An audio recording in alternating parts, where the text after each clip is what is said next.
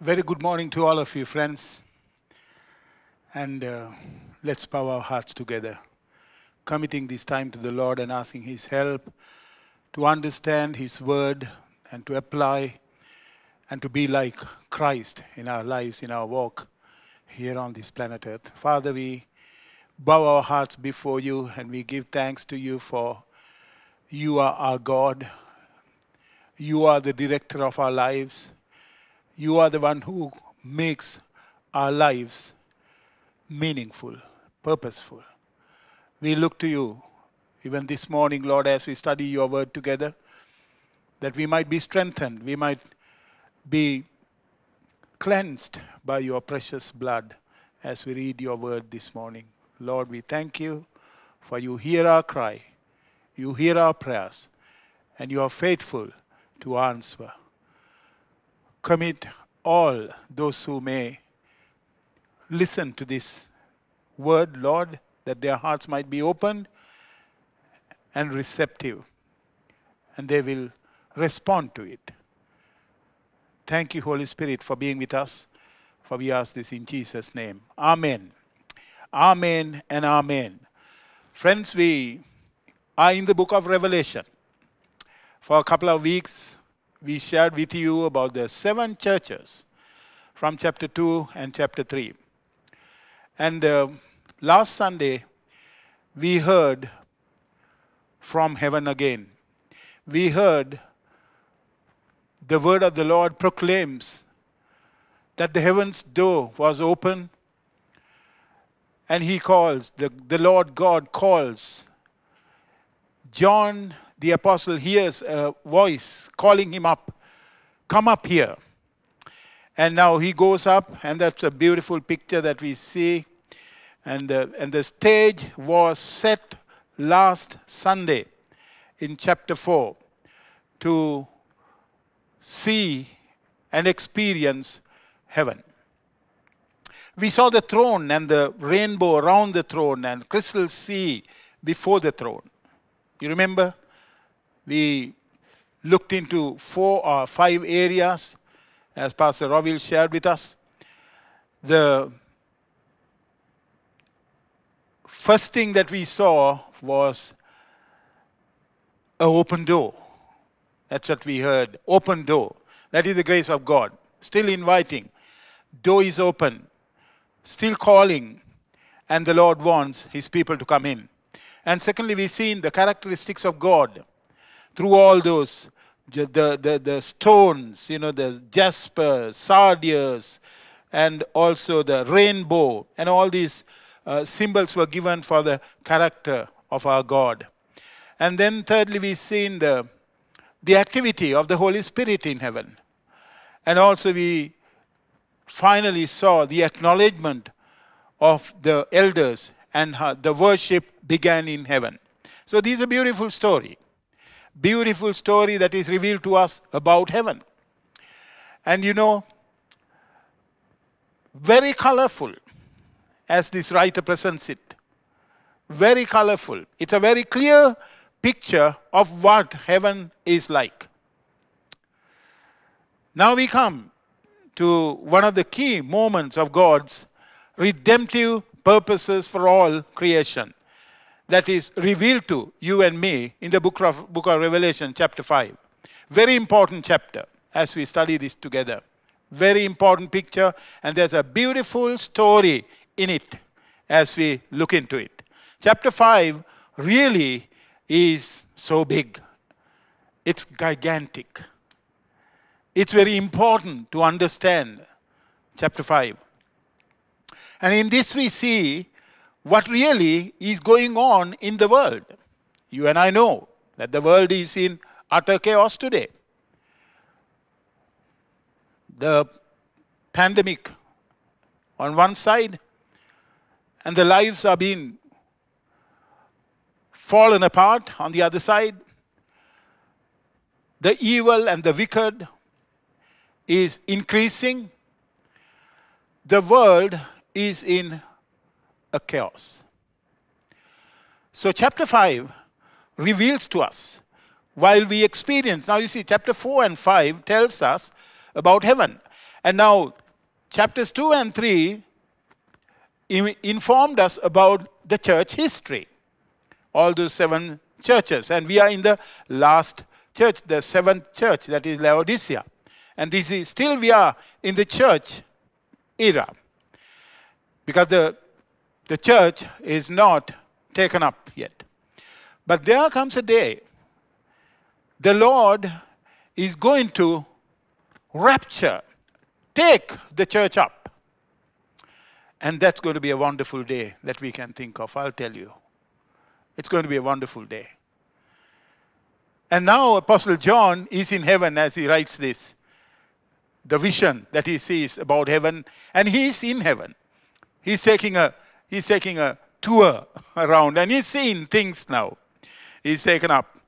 And in this we see what really is going on in heaven and also on the earth, on the other hand.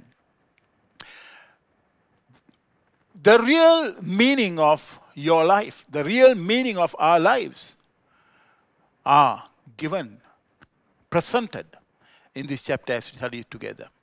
So let's take a look at the divine redemption plan that Lord God has planned for humanity and for His universe. This is the universe that we live in, created by God, and it is His universe. So there, Apostle Paul says there he saw the throne of God and the court of heaven. Now, he's in the throne room. And this is exactly what we need to understand too, that we also need to be in the throne room now.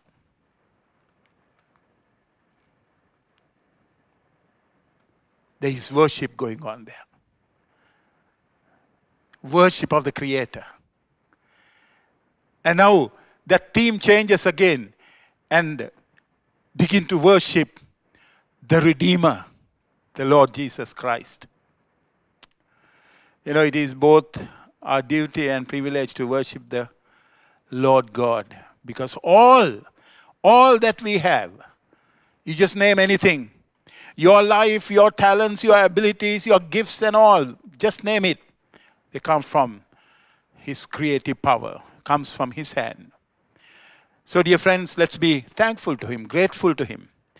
But the greater theme in the scripture that we see is the redemptive love that is shown to us as we are in heaven, as we are seeing these things together. So, in chapter 5, Apostle John, gazes and he sees the returns to the throne of God, and he sees the strange sight which he describes in these opening verses. We must remember that we are dealing exclusively with prophecy now, okay? Everything we will talk about is about the future. Jesus Christ is the central figure in this chapter also.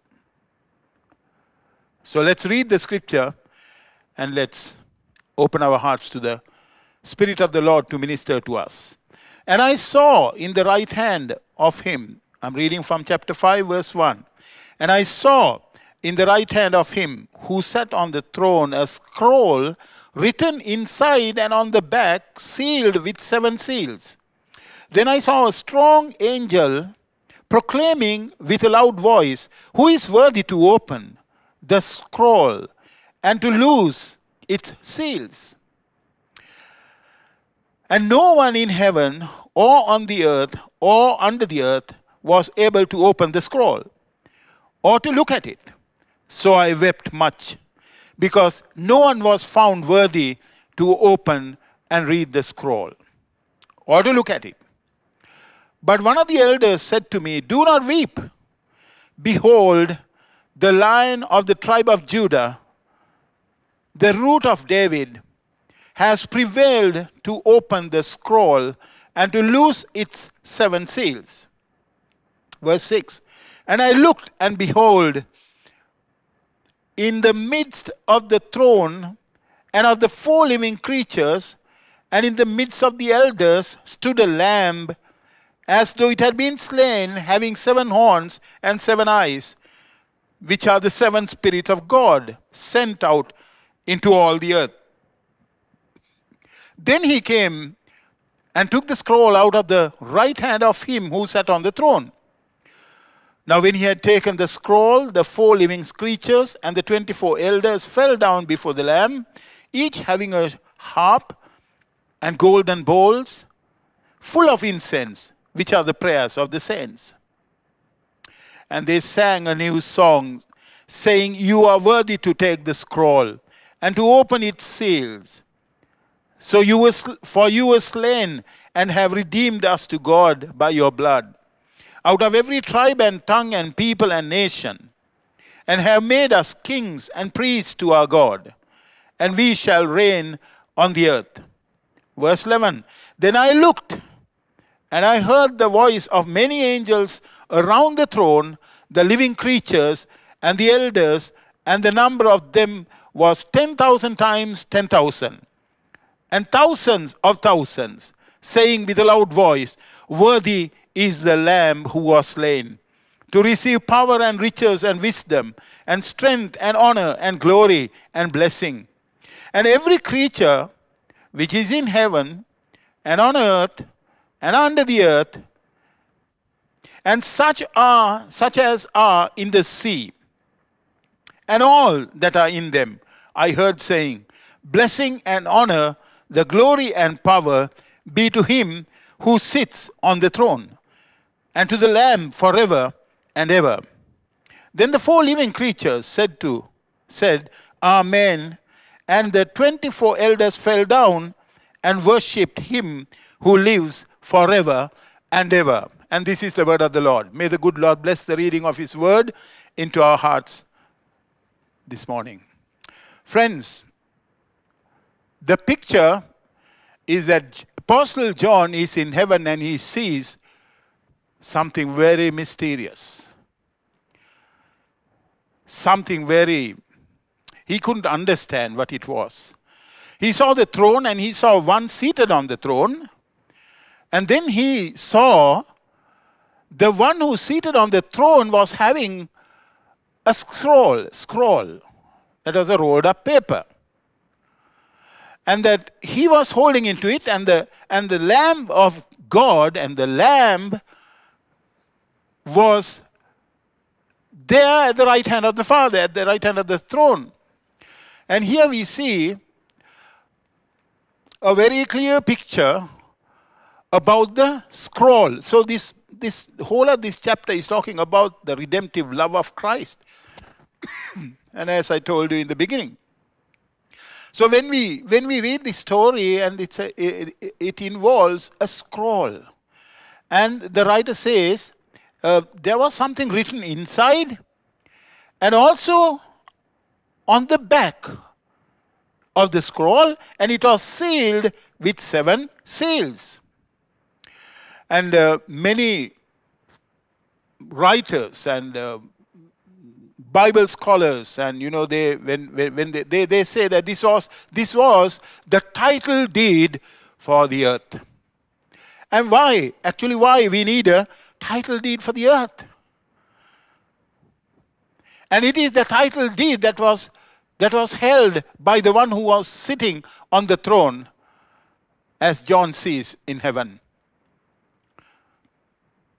In the title deed, something was written inside, and something was also written on the outside. That's very interesting when you do that study and understand what it is all about. When God created the heavens and the earth, and he created Adam and Eve, he created them perfect. And he gave them all authority. All authority. And he said, you replenish, you multiply, and you subdue the earth, God said to Adam and Eve. But once they listened to the evil one, and they were tricked, and as a result of that, they lost all authority that was given to them by God. They lost it all. what was given to them was given over to Satan. That's what we read here. So the scroll that the Lord God has in his hand, seated on the throne, tells us all about the title deed. For every land that we purchase, there is a title deed. You know about it. And here, the writer reminds us that what was given to Adam, and it was handed over to Satan because they sinned against God. And as the result of that sin, they had to hand it over, give it over. And Satan snatched it out of their hands. And now he's in control. He's the one. As Jesus says, he's the prince of the earth. He's given all the power on the earth. And Jesus says, the prince of this world is coming and I got nothing that belongs to him. John chapter 14, I think. And then also Apostle Paul, also in 2 Corinthians, he says that he is the God of this world. He has taken over all the rights. All the rights. And he rules and he reigns on the planet Earth. But you know the beautiful story. So when Apostle John saw this and he felt so bad and he was so sorry and he was so sad, and then he started weeping, crying out, bursting out in cry. And when one of the elders, those who were seated around the throne, he got up and said, then I saw a strong angel, verse 2, proclaiming with a loud voice, who is worthy to open the scroll and to loose its seals. Now this was the thing that John heard, and when he heard it, he felt so sad. Because that tells us about what's going on in this world today, friends. When we study this, we see what a chaos. The world is in utter chaos. We see that. We see that even the creation, the Romans chapter 8 says, even the creation is groaning and waiting to be delivered. Apostle John was crying over this, and he said, who can open this? When that angel shouted and said, there was nobody to open this. No one in heaven, no one in earth to open this scroll. Then verse 3 says, and no one in heaven or on earth, under the earth, was able to open the scroll or to look at it. So I wept much. Having heard that, he started crying. Because no one was found worthy to open and read the scroll or to look at it. Friends, in those who are here on this planet Earth, living in this world, a lot of heartaches, brokenness that we go through in our lives every day. We hear cries all over the place, wailing, weeping. People are trying to find meaning for their lives. But they are not able to find it. And they cry. A lot of weeping going on in the world. But verse 5, he said, but one of the elders said to me, do not weep. Behold, the Lion of the tribe of Judah, the root of David, has prevailed to open the scroll and to loose its 7 seals. And here, this is a comfort for John, the apostle, when he heard that, don't cry. Why are you crying? There is one who is able to open this scroll and to reclaim all what we have lost to Satan. There is one who is able to do that. Talking about our Savior. And Jesus Christ coming in the form of a man to this earth, paying for our sin, and took upon himself all the wickedness, evil, all that we have committed against God upon him, and he set mankind free. And all those who put their trust in him is going to be saved, and are going to be reclaiming. They are able to reclaim what was lost in their lives. So it's an amazing picture that is given to us here. So here, the church, we are still in the church era. Church is not raptured, taken up yet. But in the vision, what John sees is church is taken up. So chapters 4 and 5, church is in heaven. Hallelujah. What a joy. Do you have that hope? Do you have that assurance that you will be in the presence of the Lord one day, forever? Do you have that assurance? Please make sure that you have that assurance of seeing the Lord face to face every day in your life. All right. The world that we live in, as I told you, is badly broken. We see on every side heartaches and heartbreaks, broken hearts all over. I'm reminding it again because this is happening constantly. How? Through the social media today. See now the Facebook, Instagram, Twitter. And these things have become instrumental in breaking up families. You know that? You know the stories. How they see, how they visit this, and then how they meet up with an old friend of theirs, and how all these relationships began again, and how it has affected the family, and how these men or women leave their families and go and join in with their friends that they have found through the Facebook, you know? Yeah. That's happening all over. World is in a heap of trouble. They can't get out of this. That's the state of the world today. So when you understand this, you know, the scroll that is in the hands of the Lord, you know, explains. We have all lost it. Now there's only one person who's able to reclaim that and get it back. It is happening. It is happening in heaven, friends. That's the good news. So, through this story, I just want to bring up some of the characteristics of heaven, you know. Number one, the first characteristic of heaven is what I want to share with you now. The first characteristic, okay?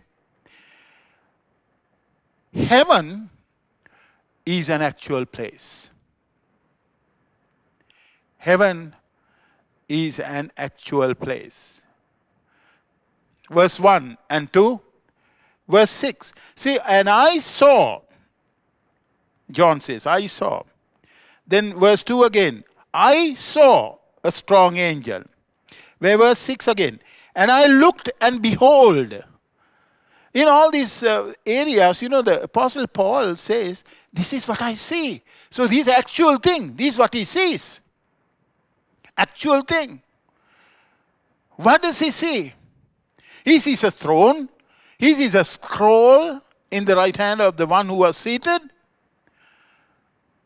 And you know that when we study the scriptures in John chapter 14, verse 2 and 3, John 14, 2 and 3, we are told, in my Father's house are many mansions. If it were not so, I would have told you. I go to prepare a place for you. And if I go and prepare a place for you, I will come again and receive you to myself, that where I am, there you may be also.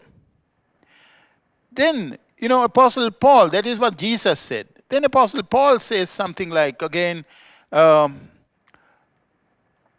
Philippians chapter 3, verse 20. Philippians 3:20, Apostle Paul says, for our citizenship is in heaven, from which we also eagerly wait for the Savior, the Lord Jesus Christ. Apostle Paul, a wonderful testimony that he had. You know what he says in Philippians 1:21? For to me live is Christ, and to die is gain. Because he knows for sure where he's going to end up. For eternity. He knows where he's going to end up. So he has so much confidence. I think this is where we need to gather our thoughts and build our confidence and see what these writers say about heaven. It's actual place. Apostle Peter, he also says that. You know what he says? Apostle Peter says in 1 Peter chapter 1, verse 3 and 4, Blessed be the God and the Father of our Lord Jesus Christ, who according to his abundant mercy has begotten us again to a living hope through the resurrection of Jesus Christ from the dead, to an inheritance incorruptible and undefiled, and that does not fade away, reserved in heaven for you. Wonderful. It is reserved in heaven for you and for me. And you know, it's not only Jesus, not only Apostle Paul, not only Apostle Peter, but we look forward to making our home in heaven. Hebrews chapter 11 verse 10 says, For he waited for the city which has foundations, whose builder and maker is God. This is what Abraham says. He says, for he waited for the city which has foundations, whose builder and maker is God. Then verse 13 through 16 he says, These all died in faith, not having received the promises, but having seen them afar off, were assured of them, embraced them, and confessed that they were strangers and pilgrims on the earth. Verse 14, For those who say such things declare plainly that they seek a homeland. And truly, if they had called to mind that country from which they had come out, they would have had opportunity to return. But now they desire a better, that is a heavenly country. Therefore God is not ashamed to be called their God, for he has prepared a city for them. See, this is our hope. Is this your hope as a Christian? Don't ever think that heaven is not an imaginary place. It's an actual place. It's a real place that you and I are going to be one day. And while we are yet living on this earth, God has allowed us to experience heaven in our hearts today. You know, when you come together to worship and to sing and praise and give glory to the Lord, you experience heaven in your heart. Heaven is in my heart. Hallelujah. What a joyful thought that is. Hebrews chapter 13 verse 14 says, For here we have no continuing city, but we seek the one to come. Are you the one seeking that city that is to come? Don't lose hope. Yes, we have a lot of problems here in this earth. We are informed about it. We are informed about all the chaos that is going on in this world. We are informed about it by our Lord. And in the scriptures, we are given enough information about this. But hold fast to your faith, because this is not your eternal home. We are just passing by. We live in a temporal shed here. It's a tent that we are living in. But we are waiting to shift ourselves into a building that was made by God in heaven. That's what Jesus said.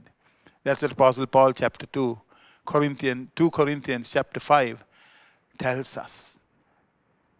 That we do not fear leaving this earthly body, because we have a building prepared for us, made for us, not by human hands, but by God. Hallelujah. What a joyful thing this is. What a joy. What a joy. So here we are looking forward to making our home in heaven. Then we will see an end to all these chaos that are taking place in our lives and on this earth. we'll see an end to it. Dear friends, take heart. Heaven is a real place. And we are waiting. We are counting our days. And secondly, the picture comes, that heaven is not only a real place, but it's also a very relevant place.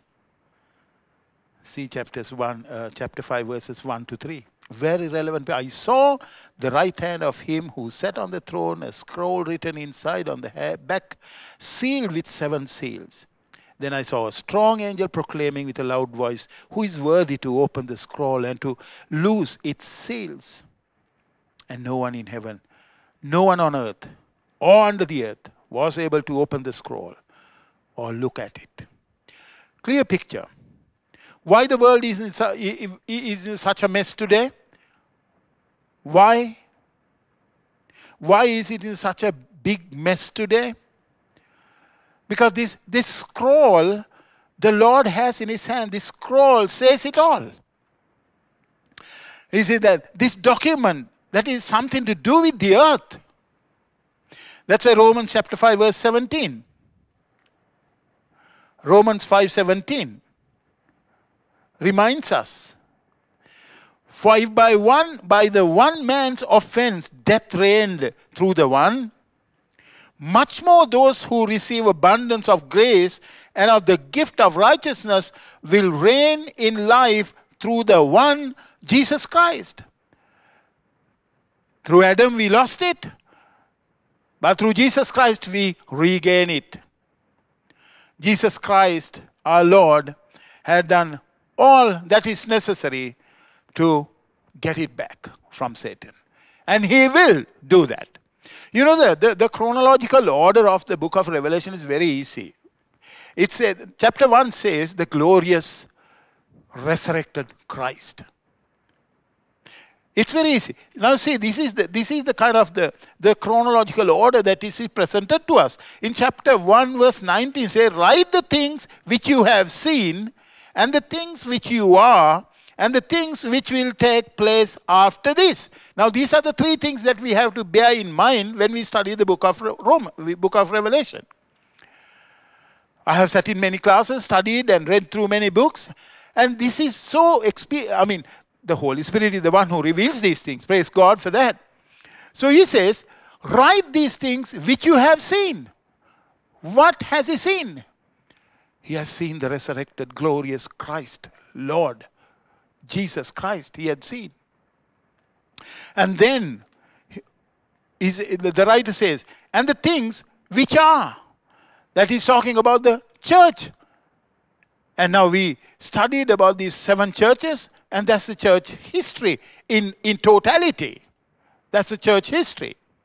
And now we are still in the church age. And one day we are going to be raptured. We are going to be taken up by the Lord. That's why we need to be ready. All the signs are there, friends, today.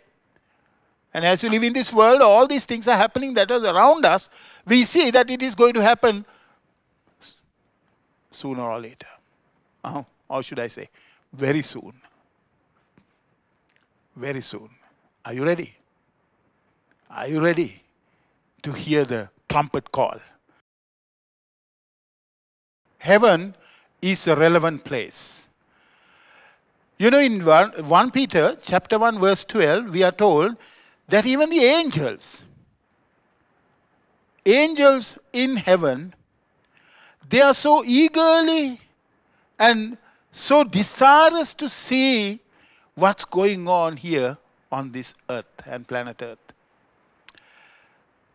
Praise God. And the Bible also said that heaven and angels rejoice when one sinner turns away. In Luke's Gospel chapter 15, verse 7 and 10, I'll read for you. I say to you that likewise there will be more joy in heaven over one sinner who repents than over 99 just persons who need no repentance. Verse 10, likewise I say to you, there is joy in the presence of the angels of God over one sinner who repents. So here, the angels desire to look into the things of the earth, and also heaven and the angels rejoice over turning. When one sinner turns away from his wicked and evil ways to the Lord, the heaven rejoices, the Bible says. Dear friends, in Romans chapter 8, verse 18 to 23, the Spirit of the Lord God assures of future glory. Don't ever get discouraged about what's going on here on this earth. You don't get discouraged. Christians don't get discouraged because we are informed and we were told that these things are going to be. And that's why we all need to be in the presence of the Lord, experiencing His power and His strength every day in our lives. So, dear friends, as we read the scriptures this morning, the creation itself also will be delivered from the bondage of corruption into a glorious liberty of the children of God. So this is the assurance that the Spirit gives to the church. So I told you that heaven is an actual place. It's a real place. And secondly, heaven is a relevant place. We can relate to. Thirdly, heaven is a restorative place. It is a restorative place. That is the solution. That is the solution of the Lord. That's what we are told on that scroll, how it's going to be redeemed. All the information about how we are going to be redeemed is written at the back of the scroll. And only the Lord Jesus Christ is worthy to open it and tell us and do it so that we might experience it. That's the solution. The promise of Messiah. You know, in Genesis chapter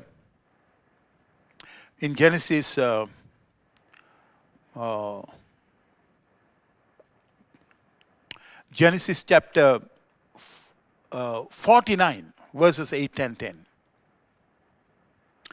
Genesis 49, 8 and 10. Judah, you are he whom your brothers shall praise.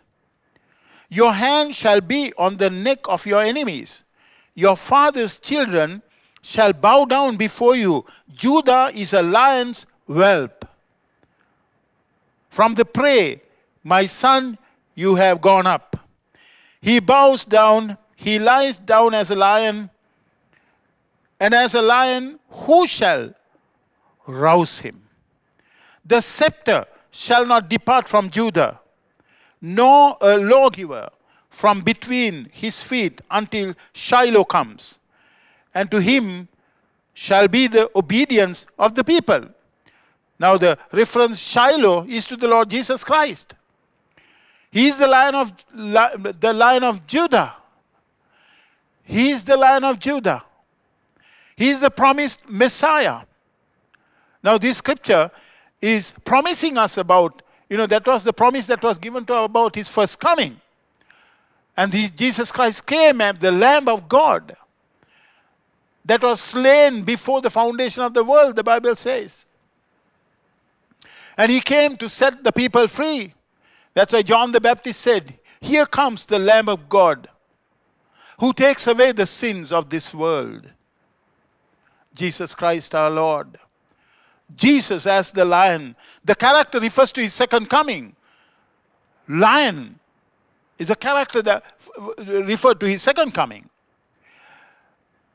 The lamb character refers to his first coming. See? Clear to understand that. Lions speak of his majesty. That's his sovereignty. He's the sovereign Lord. Lamb, Jesus is the Lamb, speak of his meekness. As a lion, he is a judge, speak of the government of God. As a lamb, he is the Savior. As a lamb, he is the one who was judged. The Lamb speak of the grace of God. See how contrasting these two pictures are the lion and the lamb, and the lamb and the lion, talking about the same person. Lamb, his first coming; lion, his second coming. He's coming with a roar, the Bible says. He's coming with judgment, the Bible says. He's not coming to be judged, but he's coming to judge the world. Jesus, the Lion of Judah. Jesus, the Lamb of God. Beautiful pictures. And also, fourthly, I want to tell you that heaven, it's not only a real place. It is not only a relevant place for us. It's not only a restorative place, but you know that it is also a responsive place. It's also a communicational place. Beautiful picture that is given to us. Heaven is a communicational place. We read from 9 to 14. 9 to 14. In chapter 5, 9 to 14. Indeed, 9 to 14. And they sang a new song, saying, "You are worthy to take the scroll and to open its seal. For you were slain and have redeemed us to God by your blood, out of every tribe and tongue and people and the nations, and have made us kings and priests to our God, and we shall reign on the earth."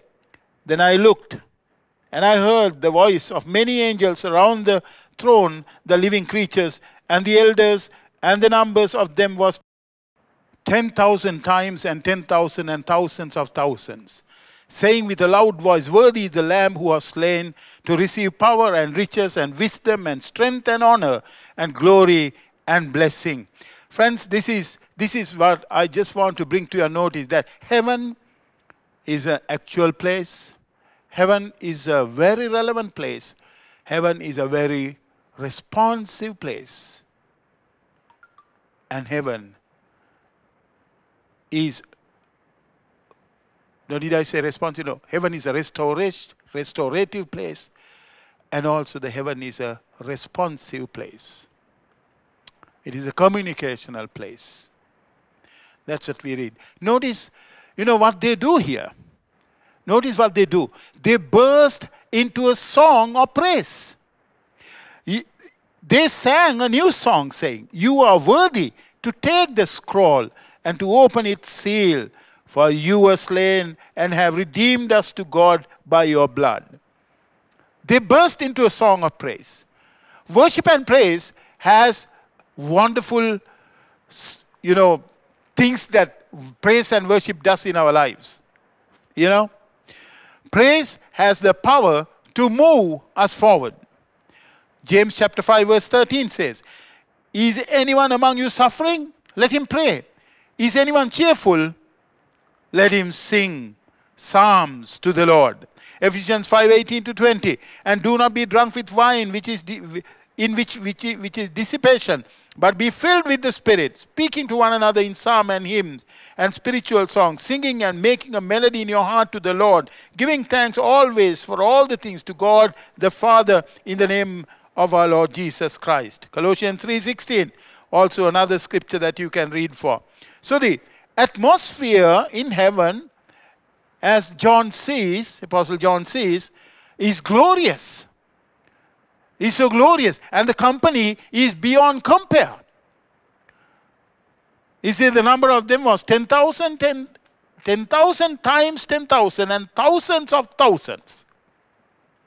The number and the company in heaven is beyond compare. Verse 11 says, "Heaven, earth, hell begin to praise Jesus, the Lamb of God." Verses 12 through 14, we are reminded. So, dear friends, this is what is happening in heaven. Glorious worship. Are you worshiping here? Many people I see that in church also, they don't come for the worship. They just avoid that time of worship and they come for the word. This is not a good habit at all. Because this is what we are going to do for eternity. To sing and praise and worship the King of Kings and the Lord of Lords. So I want to close with that thought today. Dear friends, there are 4 things that we've seen. Some of the characteristics of heaven. It's an actual place. It's a relevant place. And it's also a restorative place. And it is a communicational place. We sing praises to the Lord. We give glory to the Lord. You know, in the 26th chapter of 2nd Chronicles, Uzziah, there was a king called Uzziah. He reigned for 52 years, the Bible says, in Judah. During his time, it was all prosperous. You know, everything that he put his hand unto was prospered. The thing was going so well.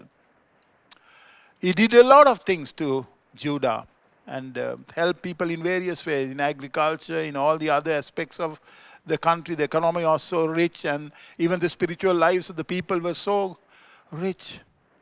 But finally, the pride got into him, and he was struck with leprosy and he died. In Isaiah 6, we see, in the year King Uzziah died, Isaiah says that he saw the Lord. What a wonderful sight, isn't it? He saw the Lord in his presence. And the moment he saw the Lord, he said, I'm undone. I'm a man with unclean lips. And I'm a man who lives among people, those who are unclean lips. The moment you see the Lord, friends, what happens is that you see your unworthiness. And there's nothing that you and I can do except to sing his worthiness. Wonderful. Now that was the story of Uzziah. It was a sad story at the end of the day. But you know the good news? The good news is John was told, don't cry. You don't need to cry.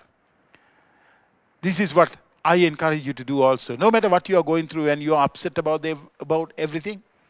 You are upset about your health. You are upset about your job. You are upset about your family. Are you? Don't cry. That's what the Lord tells us this morning. Don't cry. He says, don't cry. Why? Because the Lord is on the throne. He's in perfect control. Perfect control. The elders and the 4 creatures here, referring to the seraphims serving in the presence of the Lord, they all fall before him in humility, in adoration, in appreciation, and in worship. This is what we are going to do right throughout our lives. Eternity. If my trust is going to be in anything else than Jesus, you're going to be disappointed. Trust the Lord and worship him and give him the glory. None of those things will see you through or see me through in our lives. None. They have no power to do that. But Jesus, yes, he's able to. Sometimes the things that you have put your trust in might bring prosperity for some years, just for some years. But they're going to fail you. They are going to fail you. Put your trust in the Lord. Worship him. Because when you see the Lord, as we've seen in the 5th chapter of the book of Revelation, a marvelous story that is behind it. You see the throne, you see the lamb, you hear about the lion, and you hear about the title deed, the scroll that was in the hands, and you see all this worship going on in heaven. This is what we are going to do forever and ever, friends. May the good Lord bless us. We don't need to cry about things that are happening in our lives, or what has happened in the past, or what you think that is going to happen in the future. We don't need to be upset. We don't need to lose hope. We don't need to cry. Just look to the Lord. Look to the Lord and worship him. Give thanks to him. He has promised to undertake for all our needs in our lives. Gracious Father, we just want to thank you for this wonderful morning that we are meeting together, hearing your word, fellowshipping with one another, partaking of the communion, and in the being partaking the table this morning together. We want to thank you for the privilege, Lord, and pray that you would help us to apply what we have heard. Lord, we are in the throne room of our God, and we know that we are victorious. We are more than conquerors. I pray for all those who are here with us this morning, and those who are going through difficulties and trials and difficulties in their lives. We thank you that you have the answer, and you overcame the world, and you are the Lamb of God that was slain before the foundation of the world, and you are the Lion of Judah that is coming to rescue us. We want to thank you, Lord. We want to thank you for the assurance that you have given us through your word this morning. Undertake for each one of us in Jesus' most wonderful, precious name, we pray and ask these things. Amen. Thank you for joining us, friends. May the good Lord strengthen you through this word and make sure that you are going to experience heaven every day in your life. Till we meet again, God bless you. God bless you. Stay safe, friends. Thank you.